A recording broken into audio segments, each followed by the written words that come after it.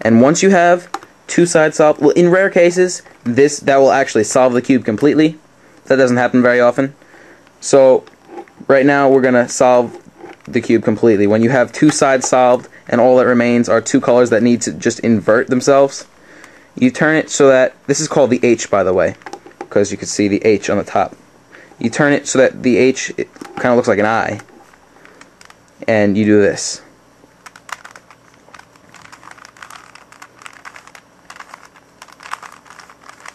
This, by the way, is the same step from before that I came to when we skipped the other one. I skipped over to this step in order to solve it, because this is the one that switches adjacent. And that is solving the Rubik's Cube. Now, there's one other, the ones that need to invert before were here and here. There's also a case when they're adjacent to each other. I'll show you that one right now.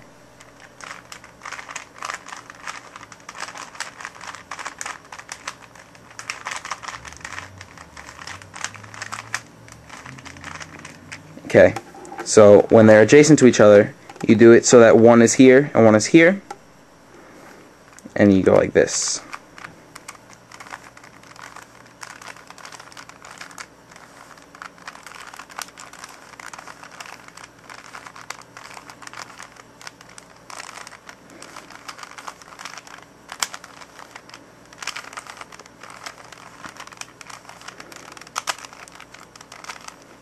Alright, hope that was helpful.